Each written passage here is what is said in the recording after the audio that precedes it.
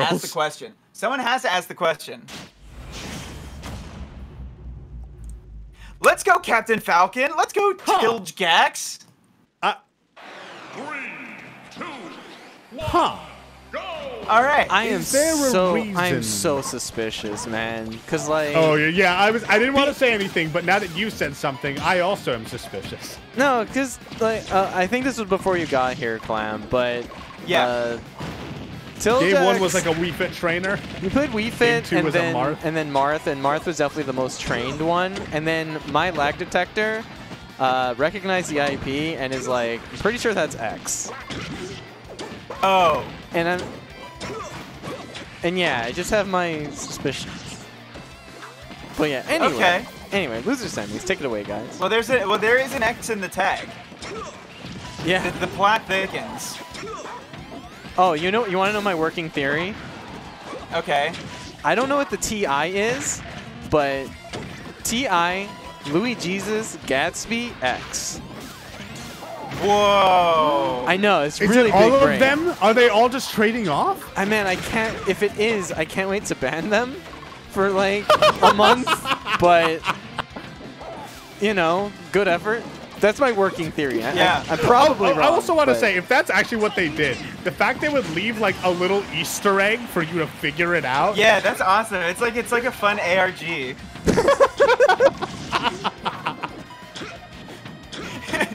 Freaking Louis Jesus is gonna show up to the tournament next week with the tag I love bees. But yeah, it's just that like the Weave and the Falcon aren't as up to snuff as those players, so I don't know. The Marth though. Anyway, let's actually commentate the set. Take it away, fellas. Well, the Falcon was doing pretty well at the start of this game, but then Zane took the stock, and since then, it's been their game. Yeah. I'm having like vicarious negative fun watching this. I play Captain Falcon primarily in this game, and like I'm not watching this, and I'm having a negative fun on Gax's behalf. Well, it's good to know. I don't know. It's refreshing to remember that this game you don't win by having fun. True. You win by honestly doing what Zane is doing, which is just effective play. I don't even know if this it isn't even like extreme camping. It's just I'm just doing my game plan. You're exploiting the fact that like Captain Falcon has to run through this. Like there's no path to Duck Hunt that doesn't require you to jump through like 7 different guns and like 50 explosions and a frisbee. Oh, frisbee's in there for some reason. Yeah. Good. And then he gets the freaking bird. Okay, cool. Okay. Well. All right, that was clean. That was cleanup from Zane. Considering we've seen a sort of smattering of characters from TILJGAX, I think we might not see the Falcon game 2. Yeah, I'm thinking that based on the fact that I have seen TILJGAX play any other character other than Falcon, like now's the time to not play Falcon. Now is a fantastic time to not be playing Falcon. I cannot recommend not playing Falcon enough in this situation.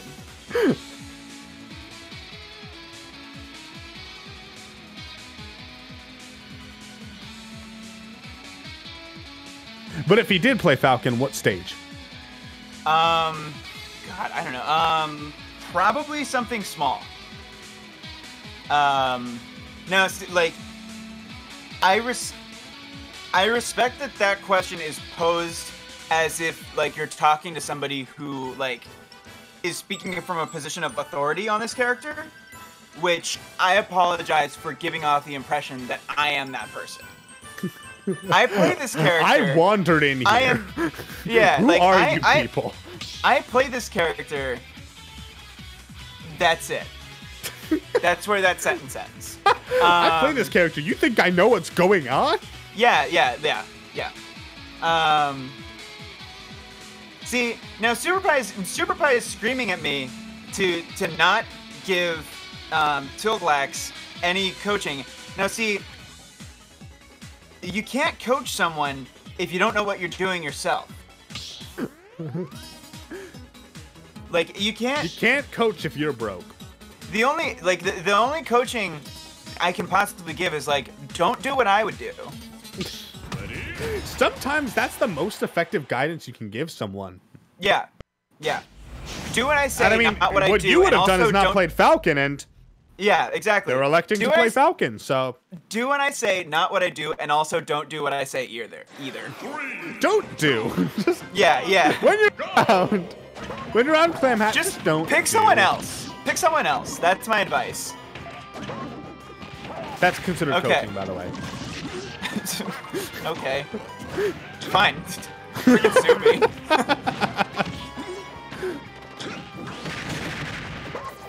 Oh, lots of armor, but not enough. Oh yeah. See, and that's like I love that move. It took me a while to love Raptor Boost in Smash 4 or in Ultimate because Raptor Boost in Smash 4 was my baby. It was so stupid and I loved it very much. And it wasn't until they buffed that move and gave it like the more effective armor and the better launching angle that I like. It was like Raptor Boost in Ultimate is finally stupid enough for me to love. Like, it is an incredibly stupid and ignorant move, and it is perfect for Captain Falcon. Okay. All of these explosions. Opting into these trades. That did so much damage. Yeah. Now it's just hitting. It's literally just registering with me right now. It's just hitting me right now that TILJGAX is still playing Falcon. What? Somewhat effectively. I have to It's going better than game 1, but yes. Zane is. They're just looking really good, honestly. Yeah. They're just doing what they want to and having fun. They're having fun. And TILJGAX is doing a better job at not letting Duck Hunt get anything started with getting things on the screen. But your game plan has to be executed on as well. It can't just be interfering with your opponent's game plan. Because you still get worn down. Yeah, exactly. You have nothing to wear down your opponent except for nickel and diming them with up air. And at this point, if you're not gonna hit a stomp knee or a nair knee or something like that, you're basically waiting until you can kill with back air or Falcon kick or something like that. That was also great from Zane. Just saw the double jump intercepted with the up air. Just paying attention to the opponent's resources when they're recovering. And what on earth is going through your brain? Is the question I have for TILJGAX. You mean with the kneeing the can? Yeah, just for fun. I mean, I'm sure there's a lot of pent-up aggression towards that can. Yeah, true. This almost feels like performance art Falcon, a little bit. Yoko Ono's lost masterpiece. Yeah, exactly. Knee can pop. Somebody make a mod for the game that replaces all of Captain Falcon's hit sounds with whale sounds. Wait, do you mean whale as in W-H-A-L-E or W-A-L? Yeah. Don't say W-A-I-L because then Devin's gonna play the toad sound effect again. I know your game. But yeah, that was okay. I'm gonna go out on a limb and say that's probably as good as the Falcon's gonna look. A lot of things need to go perfectly in order for, that was executing on the game plan of disrupting Zane's game plan. That part went about as well as you could hope for. Yeah. For TILJGAX, but Zane showed that, like, even playing defensively, Zane is airtight. Yeah, and like, you're not getting anything for free. You're not getting any nair strings for free. You're not getting any, like, down throw combos, raptor boost combos. Like, those combos, like, they're not giving anything away. And so, like, all you're doing is, like, maybe making things a little bit harder for your opponent, and your opponent can give that back to you just as easily.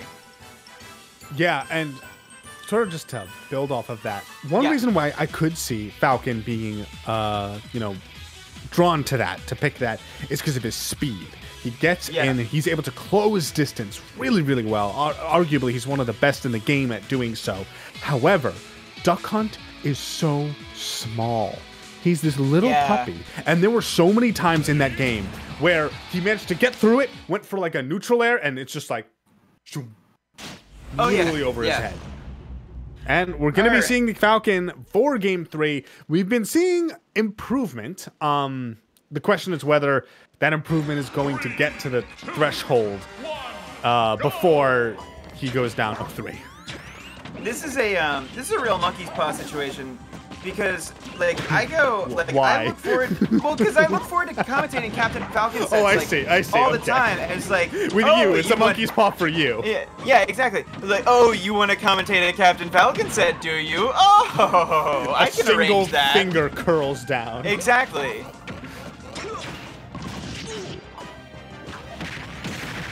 All right. Oh my God, double dip. And full credit to Zane for double dipping there and, like, not missing a beat, because Captain Falcon's gonna wall tech that up B every single time, and probably make it back, because that's one of the reasons why Captain Falcon picks Kalos, because you can survive stuff like that, and you need to double dip that recovery.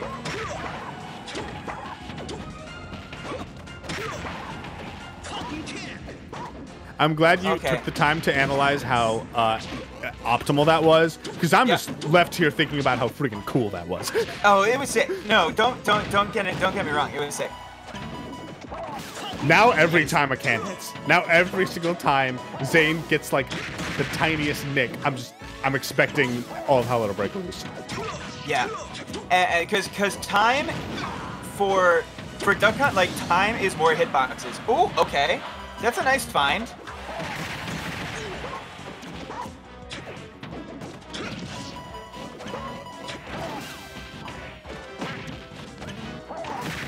And, respect to TILJGAX for taking their time here. Kalos is, like, more than any other stage, gives you the opportunity to, gives you the opportunity to potentially handshake with your opponent and say, like, okay, wait, let's just chill for a second. Yeah, and so, like, TILJGAX doing a really good job avoiding all of these moves, but he hasn't really gotten any hits in. Yeah. We had about 30 seconds of, like, honestly beautiful movement on his part, being able to just barely navigate around this, but never actually managed to close the gap enough to get started. Yeah. And now it's back to, like, hanging on by the skin of your teeth, and you have to avoid every single can. And okay, so not much got done that stock. I hope that TILJGAX was able to find something in the game plan that they could exploit against Zane, because otherwise, like, oh no. Okay. Just hey buddy, come over here. I have something I want to show you. Want to see something cool? Hey, want to see a dead body? It's what? you. Okay, so what? Like, I haven't seen can shenanigans like this ever before from a Captain Falcon. Like, to the detriment of actually hitting the character that spawns the can. Listen, if you can't beat the Duck Hunt, at the very least you can beat the can. True, yeah.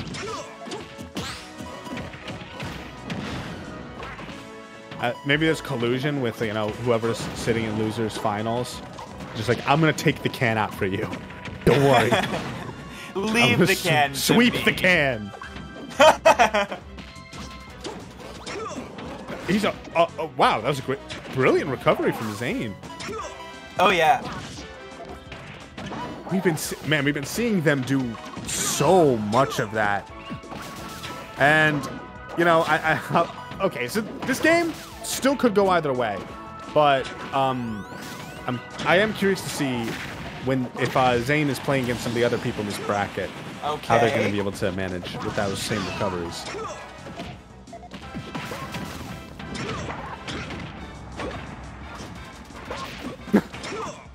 And it's like, I feel like I've seen that play happen, like maybe 4 or 5 times just on the last 2 games on Kalos. Like you never hit landing up air, like you never do on a tiny dog. Yeah. Oh, okay. All right. Well, there he goes. So that's gonna be TILJGAX moving on into losers. No, Zane moving on. Zane, yeah.